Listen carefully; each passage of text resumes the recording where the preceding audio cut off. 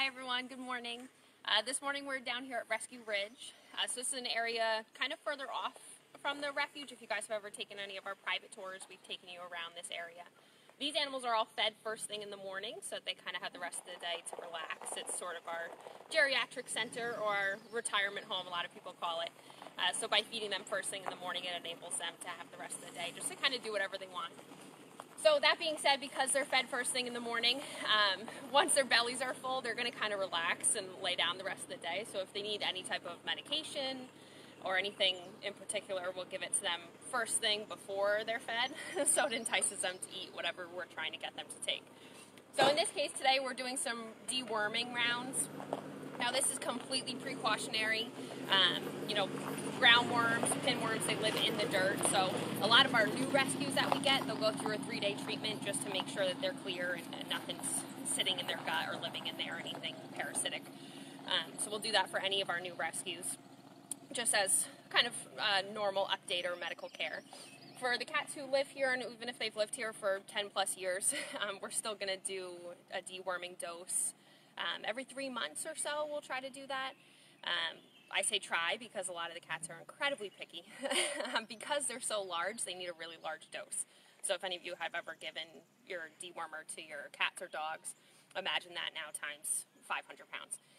So for some of the smaller cats, it's a little bit easier because it's a smaller dose, but for the bigger tigers and even the bears, we have to be very sneaky about how we hide the dewormer.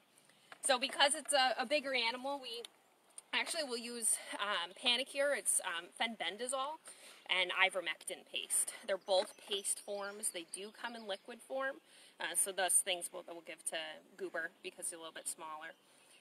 And even, like I said, your house cats will get that as well. So the unfortunate thing about these two is it's cinnamon apple flavored and apple flavored. So you can see on the picture here they're meant for horses.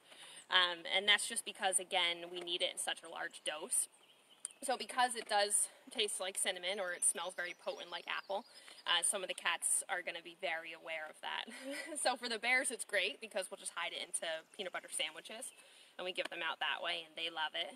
You can imagine a bear's sweet tooth would be very fond of that dewormer. But for the cats, of course, they don't want to smell anything sweet. So we'll do our best to try to hide it. So for in this case, this is Tony and Prince here, and you can see we do have them separated. So that's Prince on the left-hand side and Tony on the right-hand side.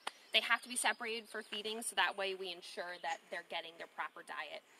So one's in the night house and one's out in the yard here. So we're going to try with Tony here to get him over to the bench. His dewormer is actually mixed into some wet cat food. He is the problem child of the two. Prince will eat pretty much anything, so we don't have to hide his as much. But for Tony, we learned last time when we first rescued these guys, it was there were some severe floods in the Arkansas River. So again, these guys were privately owned. They were living in a really bad situation. We got to them just in the nick of time. So you can go back and look at our rescue stories about how we got these guys. So because they were new, we did our first round of dewormer and we figured out very fast that Tony could smell everything. So we tried in raw egg, we tried in beef, we tried in ground beef, we tried in turkey, we tried in chicken, none of it worked. So we finally figured out that cat food worked really well for him. So we're able to kind of mix that up in the liquid form of cat food. So we're going to see if he wants to take it. Again, they're kind of waiting for their diets, so this entices them to be a little bit more hungry.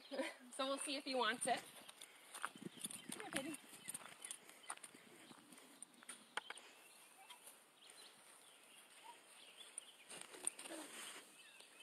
And so you can see I kind of had to be super quick there. He's very food aggressive.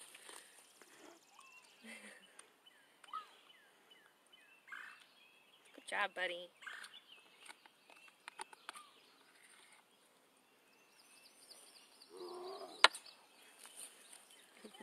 And just making sure he gets it all, and he's going to lick all of it up as well. And you can hear him growling, like I said, very food aggressive. So he's good, he got it all. So now he can have his diet. We're going to move on to Prince over here.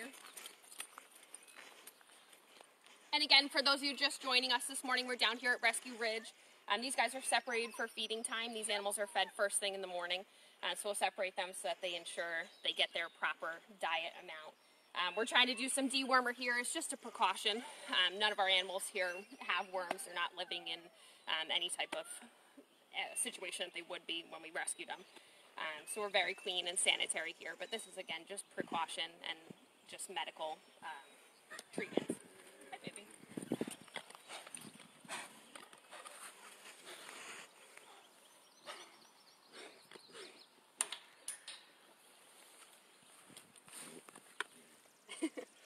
And again, this is Prince in the night house here, and again, the only reason he's in the night house is to keep him separated from Tony while they eat. And this is just wet cat food that we're mixing the dewormer into. And again, just to keep them healthy, and for the new rescues, if they do have any type of parasite living in their gut, this will push it right out. It'll kill everything on its way out, so we'll be able to tell in their stool if anything comes out with it. So they both ate it really well, which is exciting. That's good news for us, so we don't have to try so hard. So now they can get their full diets, and we'll move on and try some of the rest of the cats as well. You can see for some of the other doses, this is one of the tigers here that we'll go see at Lowers. It's a lot more pieces of meat that has to go into it. And again, it's ivermectin and fenbendazole that we use here, and it's about every 3.5 months or so. And again, just precautionary, just to keep them as healthy as can be. We have the ability to do it. Our veterinarian keeps a very close schedule on it, and we're able to purchase all of these in bulk thanks to our supporters. And this is just part of our daily care for medical treatments and keeping them, again, as healthy as possible. So thanks to you guys just keeping on supporting us, and we'll be able to keep buying these medications along with their control meds. That's kind of what's in the rest of all of this. So you've seen videos about the tramadol and gabapentin and things for pain if the animals have been declawed or if they're older. So we're going to go around and do all of that this morning on top of the dewormer here. So once again, thank you guys so much for supporting us so we are able to purchase these medications. It's not cheap, as you can imagine, for you know, over 80 animals to be able to get all of these medications. So thank you to all of our supporters. So we'll feed these guys now, and then we'll continue on throughout the rest of Rescue Ridge. But tune in with us later this afternoon, and we'll have another live. Other than that, you guys, thank you so much for supporting us, and donate when you can. And stay safe and healthy out there. Thanks, guys.